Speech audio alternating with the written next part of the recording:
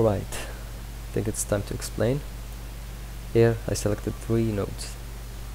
Now if I drag, I will get 3 of them affected. And in this example I select both of these and drag, affect both of them.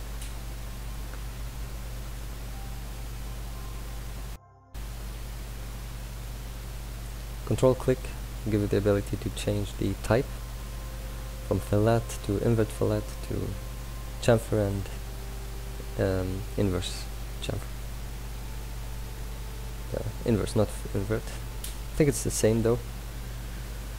Right, select these 2 and also take chamfer or fillet.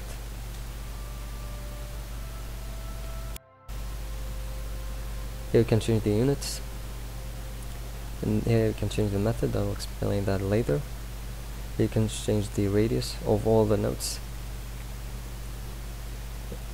Alright, and here we can change the type of the corner from fillet, chamfer, and inverse, fillet, inverse.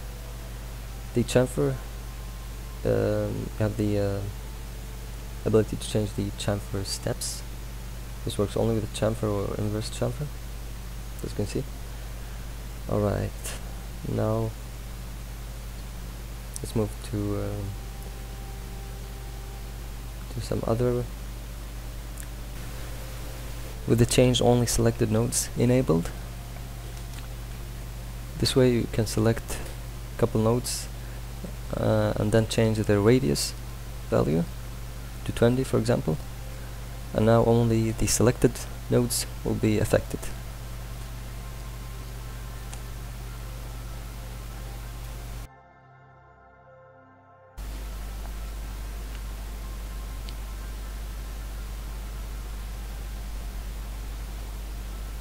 And if you enable hide nodes, you will hide the green nodes,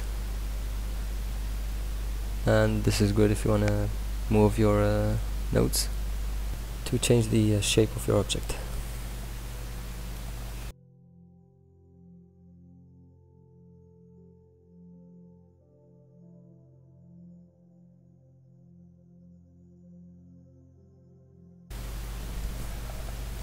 If we disable apply changes, if radius equals 0, this will stop us from affecting the corners that have a radius value of 0.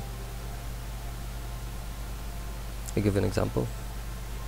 Here, these 2 in the top have a value of 30, I guess. Only these will be affected because all the others they have a value of 0.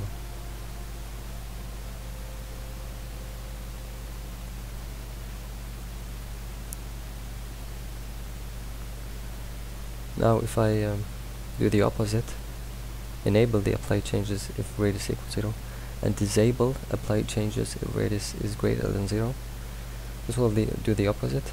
For example, I have these 2 in the top, they have a value greater than 0, and the others they equal to 0.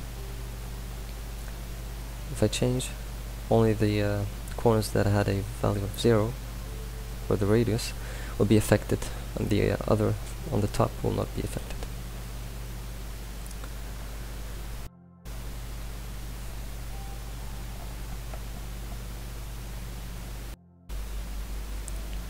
Alright, now let's talk a little bit about the method. As you can see, the method here in the settings. One second. As you can see, we got this weird result. I don't like that. So let's go to method. It's an auto. I think auto is the same as force arc, I think, because I always get the same result using the auto. So force arc is the same as auto for me. Now if I go to choose force bezier, we got this great result, and I like that much better, at least in this case. If you have a a weird shape that you want to achieve.